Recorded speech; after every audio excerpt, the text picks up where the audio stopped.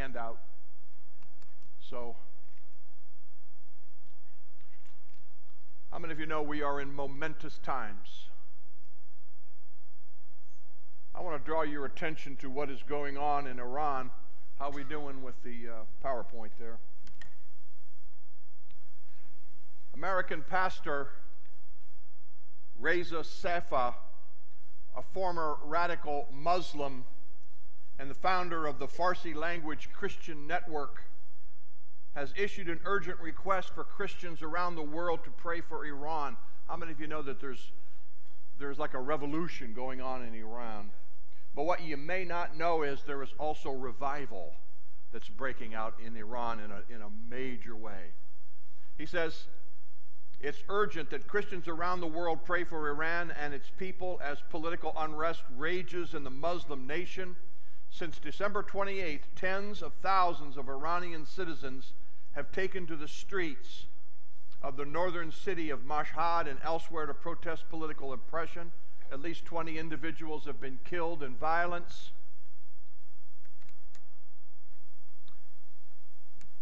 He says this is the second time this has happened in 10 years that the people of Iran have risen up.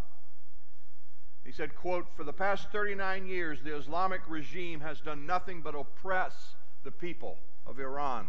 The Iranian people are fed up with the government's corruption and its squandering of the nation's wealth and terrorism abroad. Their economy is in shambles. The people are sick of it. The people are sick also of extreme Islam. They have virtually no freedom. Even the way they dress publicly is controlled by the government. However," he said, "there's a difference this time. Today in Iran, the gospel is going forward as never before. The message of salvation of Jesus is impacting literally every major population center across the nation. Despite aggressive efforts by Iran's government to stop it, over the past several years, countless thousands of Iranians have come to faith in Christ. So that today the nation of Iran is poised for positive change." Safa emphasized the importance of Christians around the world to join together in praying for these dear saints. It's important to think in terms of the church and salvation of souls when we read historical events and political change. He says, "I believe God is preparing an army of ex-Muslims to evangelize the Islamic world." Isn't that something? Wouldn't that be amazing? This is the time. This is the time for political change in Iran. Our prayers today need to be that of a proper and good government established in this nation and people loved by God. And he asks, will you join me in prayer? Would you pray with me right now? Father, we do pray for what is happening in Iran. Lord, we are in awe of you, oh God. And Lord, it is amazing the way that thousands are coming to Jesus right now. Lord, we believe this is a sovereign work of your hands. And God, I pray that the devil will not be able to stamp it out. Lord, we pray that thy kingdom come, thy will be done in Iran as is being done in heaven. Father, we pray that heaven would come to Iran. Lord, we pray that Jesus would come to Iran. And Lord, thank you that you are there. Thank you that you're moving in power.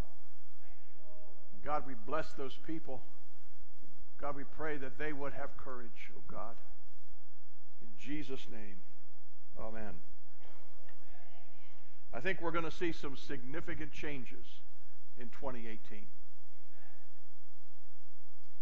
But I want you to understand that those things we value most will never change. The times change. Seasons change. Nations change. God never changes. He cannot change. But there are new ways that God wants to express his old truths. You understand? How many of you know that God's mercies are new every morning? And the moving of God and the way God wants to deal with us and with the nations changes. What he does, how he does it, what he ultimately brings never changes. But the strategy that he will give us will change.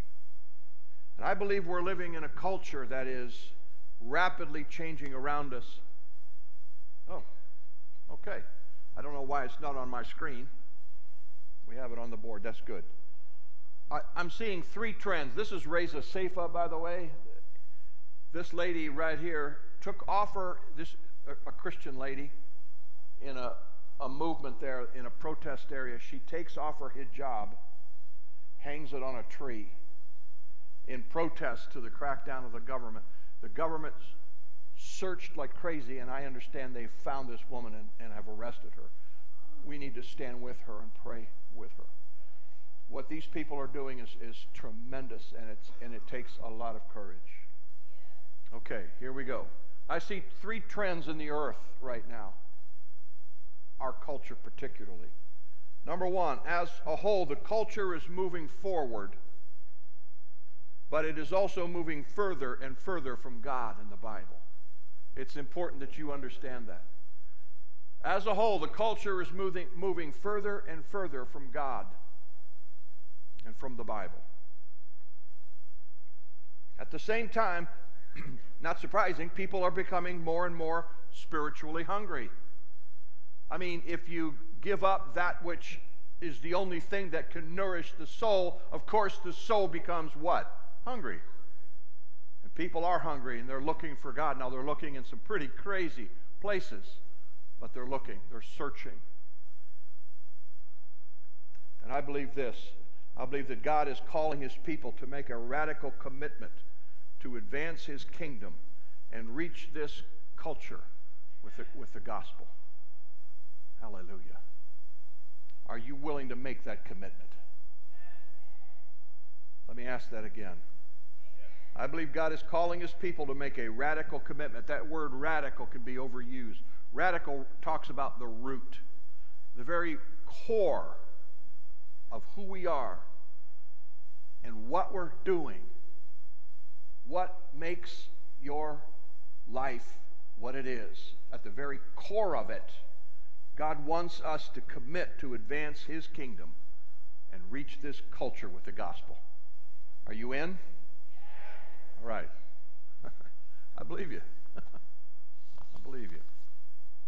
Now, having said that, I want to say that we need to understand that the church as we know it is largely irrelevant and ineffective in reaching this culture. That's not to say there aren't big churches. There are big churches, but they have almost zero impact on the culture as a whole. We continue to build bigger and bigger congregations and buildings while the culture continues to slide into hell. What is going on? We've never had churches as big as they do in America right now, and yet the church has never had less influence in our culture than it does now. Something has to change. Something has to change, and it's got to change radically. What used to work 20 years ago, 30 years ago, 50 years ago doesn't work anymore. The problem is most churches are still doing what didn't work 20 years ago either. And when you ask them why they're doing this, they'll tell you, well, that's the way we've always done it. They're going to chisel that on our tombstone if we aren't careful. This is the way we've always done it. Reminds me of a couple moose hunters I heard about in northern Canada. Randy Batista will like this story. They shot an unusually large moose, but they had a problem. They couldn't pack the trophy animal out of the woods. It was too big for their pack horses. But not to worry, using their sat phone, they call in a tiny seaplane. And when they tried to talk the pilot into ferrying out this huge moose, the pilot said, I don't think I can take off with that much weight. Well, don't worry, we've done this before, they've said. Don't worry. So they strapped the moose in, draping it across both pontoons. Again, the pilot said, look, we're sinking awfully low in the water. I don't think this is going to work. No, don't worry. This is the way we always do it. Relax. Trust us. Reluctantly, the pilot agreed. He gave it the gas. He guns it. The engine takes down the runway of water.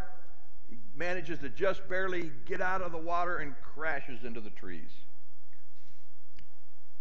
Debris flies everywhere. Moose carcass, of course, goes sailing off into the branches of a tree. Down on the shoreline, one dazed hunter calls out to the other, "Hey, George, how did we do?" The other guy goes, "Well, I think we got about 50 feet further than last year." Just because you tried and failed something before doesn't mean we ought to keep on doing the same thing. Amen? You with me? What I'd like you to do, if you have your Bible, is turn with me to Acts chapter 1. And what I'd like to do is look at a few scriptures that provide for us a baseline, a biblical baseline for what the church is and what the church should be doing.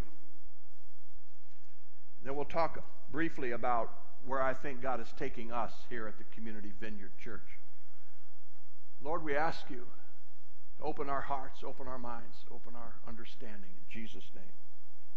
Essentially, I don't normally put this much Bible on the screen, but I'm going to do that this morning. So I kind of want you to follow along with me. We're going to begin in Acts chapter 1, verse 4. On one occasion, while he was eating with them, Jesus gave them this command: "Do not leave Jerusalem, but wait for the gift that my Father promised, which you have heard me speak about. For John baptized with water, but in a few days you will be baptized with the Holy Spirit."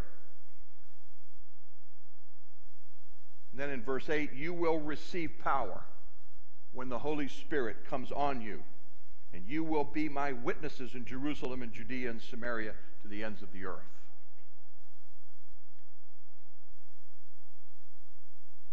Chapter 2, verse 1. When the day of Pentecost came, they were all together in one place, and suddenly a sound like a blowing of a violent wind came from heaven and filled the whole house where they were sitting. Now, there's about 120 of them, and they've been praying for weeks. But one day, the Holy Spirit comes. Violent wind fills the whole house. What seemed to be tongues of fire that separated and came to rest on each of them. And all of them were filled with the Holy Spirit. Say, all of them? Began to speak in other tongues as the Spirit enabled them.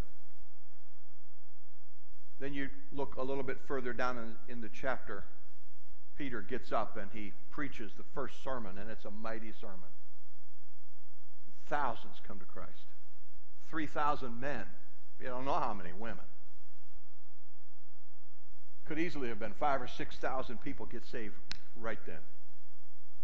Verse 42, "And they devoted themselves to the apostles' teaching and to the fellowship." In other words, this is how the church began to operate. They devoted themselves to the apostles' teaching. In other words, to the Word of God, to the Bible, and to the fellowship, and to the breaking of bread. Everyone was filled with awe, and many wonders and miraculous signs were done by the apostles. All the believers were together and had everything in common, selling their possessions and goods they gave to everyone as he had need. Now, you may wonder why we don't do such things today, but consider this. There is, right now, at this time, only one church in the entire world. One church. If Community Vineyard was the only church in the entire world, and suddenly 5,000 people move into our church. Think about that. There's about 120 people in this room right now. Imagine, suddenly we are 5,000. And these people have come from everywhere. They have nothing. They're going to run out of everything. Would you not give all that you have to sustain this brand new baby that's being birthed in the earth? Of course you would. And that's what they did. That's what they did. All the believers were together and they had everything. Every day they continued to meet. Verse 46. We there?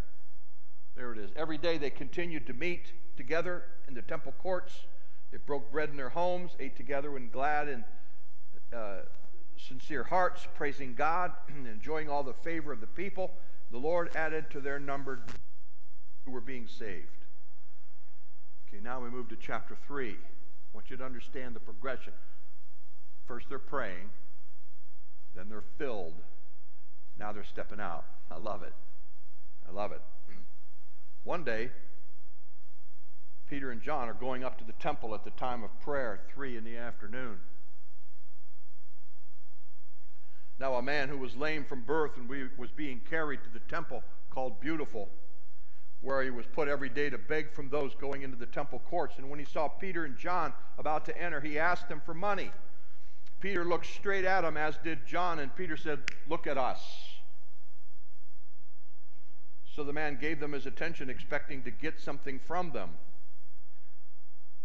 How many of you know he did get something from them? Peter said, "Silver and gold have I none, but what I do have I give you. In the name of Jesus Christ of Nazareth, rise up and walk." Wow. Taking him by the right hand, he helped him up, and instantly the man's feet and ankles became strong. He jumped to his feet, began to walk. Then he went with them into the temple courts, walking and jumping and praising God. Turned the city upside down. Turned the temple upside down. Once you turn the city upside down. And then let's look at chapter 4. Okay. Now the priests and the captains of the temple guard and the Sadducees came up to Peter and John while they're speaking to the people. They were greatly disturbed because the apostles were teaching the people, proclaiming in Jesus the resurrection of the dead.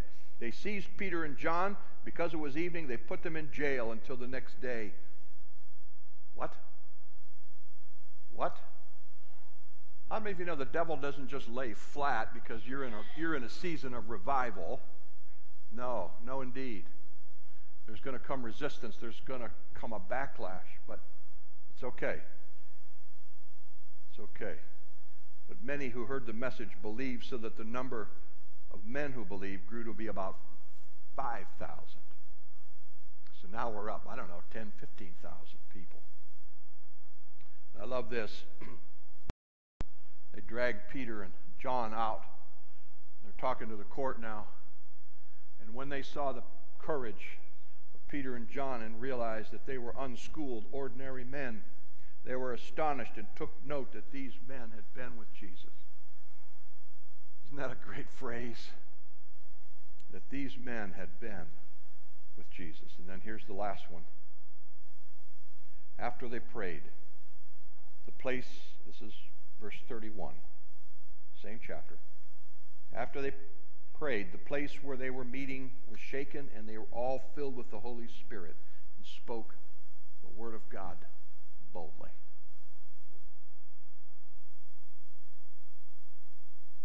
Throughout the New Testament, we see the church described but not detailed. Book of Acts describes the ministry of the apostles and the rise of the church. The New Testament epistles lay out what we believe, how the church is to be governed, but we're not told in any detail exactly how to do church. I think that's because we're not supposed to do church. I think we're supposed to be the church. You hear me? In the New Testament, the church was the ecclesia, the gathering of the called out ones, the gathering of believers, the community of believers, if you will. They were marked by a love for God, a love for each other, and a fearlessness to proclaim the gospel of the kingdom in word, deed, and power. They didn't own buildings. They hadn't invented programs yet. They didn't have video projectors. Imagine that. But in a single generation, they turned the world upside down. And by the end of 3 generations, they had transformed the entire Roman Empire. Christianity was unleashed as the greatest force for good the world has ever seen. Let me ask you a question. What do they have that we don't got? What do they have that we don't? Answer, nothing. Nothing. The title of my message this morning is Courage, Commitment, Charisma. Courage, Charisma, Commitment. These are the three things the early church had. And we need to recover.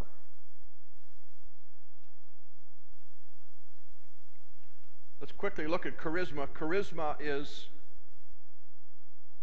a Greek word. It means the gifts of grace. Charisma, gifts of grace. It is the divine enablement of the Holy Spirit. Jesus says, you will receive power when the Holy Spirit comes on you. You will receive dunamis, power, like dynamite, when the Holy Spirit. That is the enablement, is the Holy Spirit. That power came as the Holy Spirit filled 120 believers in the upper room in Acts chapter 2. It was that power that enabled this small group of people to turn the world upside down. The modern church has substituted programs for power. How many of you know it hasn't worked out really well for us? Peter said, silver and gold have I none, but what I have I give you. In the name of Jesus Christ, rise up and walk. Second thing I want to talk about is commitment. Commitment to God and to each other. And they devoted themselves to the apostles' teaching and to the fellowship, to the koinonia is another Greek word. It means the fellowship. They loved each other. They loved one another. Verse 44, all the believers were together and had everything in common, selling their possessions and goods they gave to everyone as he had need. And every day they continued to meet together in the temple courts. They broke bread in their homes and ate together with glad and sincere hearts. Modern American Christians are barely committed to God and not committed to each other hardly at all. We can barely make it to church and never have much contact with other believers through the week. And I don't think it's because we're bad people. I just think we are overcommitted to other things. We are overcommitted to the wrong things.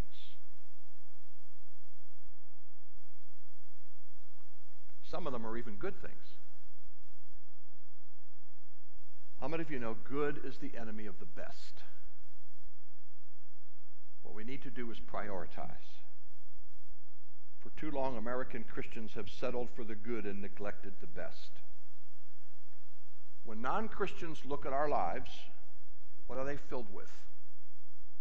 Probably they are filled with too many good things. But if they aren't filled with Jesus, then those good things aren't so good, are they? If they're not kingdom things, they are second best or third best. And frankly, people in the world can find that stuff on their own. Thank you very much. No wonder they don't want what we have if all we have is a little religion sprinkled on our already too busy life. People are looking for reality. People are looking for something to commit to, something that's worthy to commit to. Finally, I want to talk a little bit about courage. Courage in the face of conflict. How many of you know we are in a spiritual war for our very lives? I find there are three types of Christians. Those who are winning the war, those who are losing the war, and those who don't even know we are at war. The enemy hates you, he hates Christ, and he's out to stamp out the church if he can. And if he can't stamp it out literally, then he will derail it at every turn if possible. And he has various strategies that he employs to do it.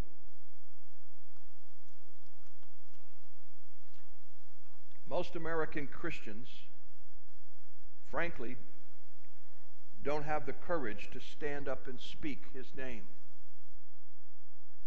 in the public arena, much at all.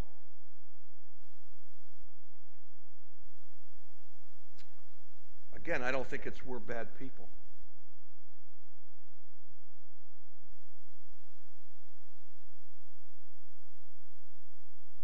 have allowed ourselves to be silenced, largely. Have you noticed that every kind of weirdness and sexual perversion is permitted? No, it is encouraged, celebrated even. People strut with pride, but Christians are afraid to open their mouths and take a stand. All it takes is some out-of-control judge somewhere to declare that what we're doing is illegal, and we passively go along with it and we shut up immediately. The trouble is, it doesn't even take a judge to silence. It doesn't even take a judge to silence most Christians. All it takes is one raised eyebrow.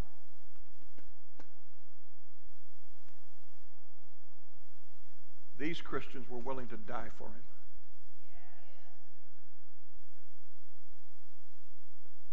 Are you? Seriously, are you? Are you? What about you? What about me? We always wondered what we would do if we faced persecution. Well, guess what? Here we are. I want to go on record right now and tell you I'm willing to die for him.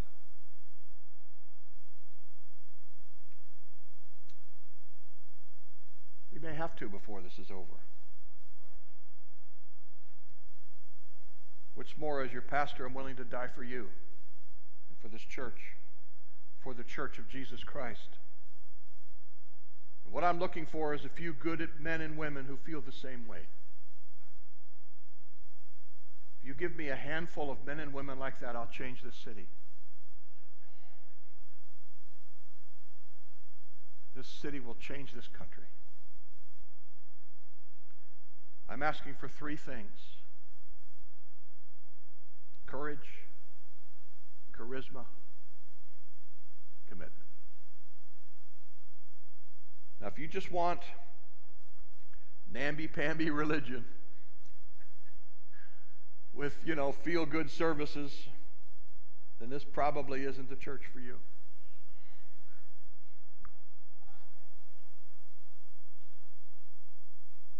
If you want low commitment, no charisma, ministry that requires nothing of you, no courage on your part, keep looking. Look somewhere else.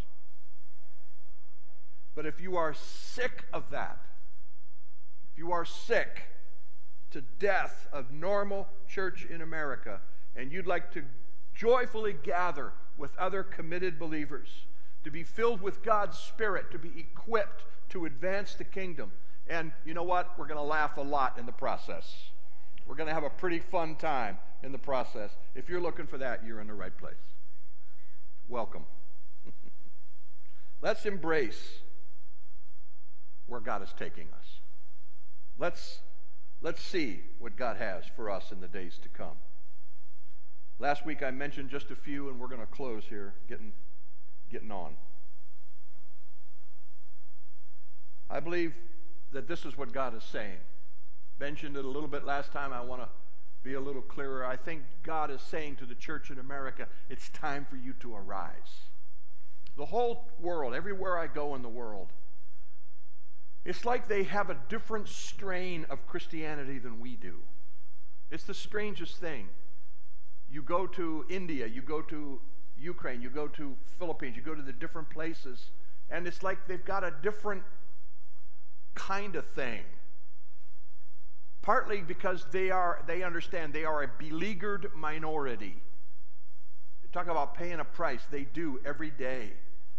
But it has produced something in them of reality and of realness. It's astonishing. It's really quite remarkable how cohesive they are, how much they love each other. George and I have been there in India. We're lying in our beds at 5 o'clock in the morning. We can hear 200 people up above us that are gathering to pray every day.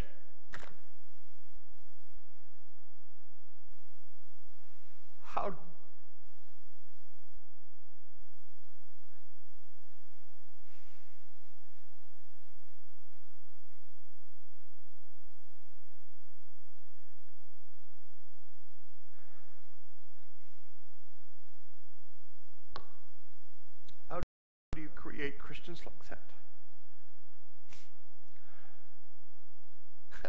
The funny part is they look at me as a spiritual giant. They can't wait for me to come up and preach to them. I want to tell them I need to learn from you. I'm sorry.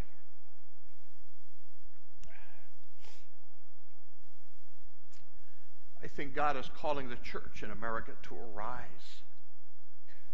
Not rise up and get militant or weird, but just rise up and be the church.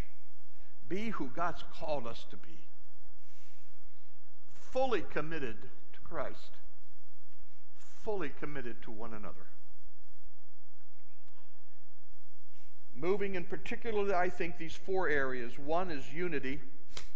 How many of you know our nation has never been more divided? Well, at least in my lifetime. I'm sure it was pretty divided in the Civil War, but in my lifetime, we've never seen the nation divided as it is. The liberals and the conservatives, the Republicans and the Democrats, and men and women, and on, and it's just, there's just this division that's tearing us apart. How many of you know that you alone have the word of reconciliation that can bring this nation together? You have it. His name is Jesus. Only God can bring us together. Only God can unite us. Only God can heal our divisions. Let's get after it. Secondly, there's clarity. While we demonstrate love and a generous spirit towards those who disagree with us, we must not lose our evangelion, which is another Greek word. We translate that the gospel. We must, the gospel, evangelion, it means a proclamation. It is what runners for the king would arrive at a city and roll out a scroll and make a declaration. In the name of the king or the name of the emperor, I declare to you, so on and so forth. That is an evangelion. It is an announcement that is made on behalf of the king, and it is to go out to everybody so that everyone hears it. Okay, this is what the Bible describes as the Bible has co-opted this word, and it's now translated as gospel. You and I are to proclaim the gospel of Jesus, to make a declaration of Jesus, the proclamation of the good news of Jesus. If we soften our message to make it more acceptable to a world that is hostile to God, we may win the battle, but we will surely lose the war. On the other hand, if we speak the truth in love and call a dying world to a living Savior, some will hear and be healed. Paul said, I am not ashamed of the gospel, because it is the power of God that brings salvation to everyone who believes. There needs to be clarity. We don't need to get mixed up in politics. We don't need to get mixed up in all kinds of things. We need to declare the gospel. Are you with me? Thirdly, there is the power. The power we preach is that the kingdom of God is breaking into this world. Power to save, power to heal, power to fill, power to deliver. That kind of thing. We need to be about that. And finally, honor. We are a people who are creating, the church in America needs to recreate a culture of honor. Culture of honor, where we honor God. We honor each other. We honor, Jesus said, or God says, I will honor those who honor me. Culture of honor. And as far as Community Vineyard Church, I think God wants us to be change makers and bring hope, bringing salvation, bringing the power of God. That's what's happening this morning. just even in our worship time. People here that are hurting, that are needy, that are looking for a miracle. Let's just let's create an atmosphere which the Spirit of God is present, and we can connect people who need a miracle, connect them to the God who is a God of miracles. God is saying, create the atmosphere and I'll show up. I'll be there. I'll be in your midst. And it doesn't have to be in these walls. It can be outside. It can be at the Walmart up the street, Walgreens up the street, wherever people are hurting, wherever there is need. God is just asking, will you bring the power of God to a hurting world? Finally, we are to be peacemakers. We are ambassadors of peace, announcing that the war is over and Jesus is won. Come on, worship team.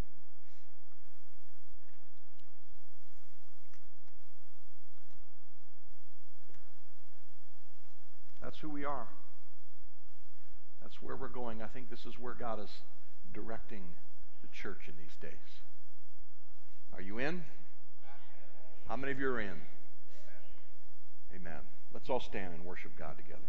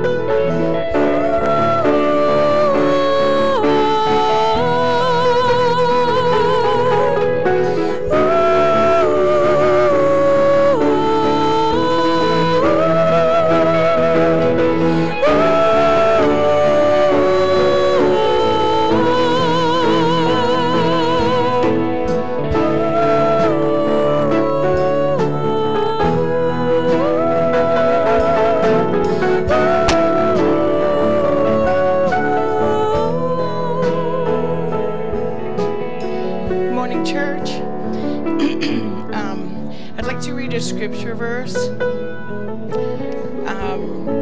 This is from the King James Bible, and I think it speaks perfectly. It says, "And they overcame him by the blood of the Lamb and by the word of their testimony, and they loved not their lives unto the death."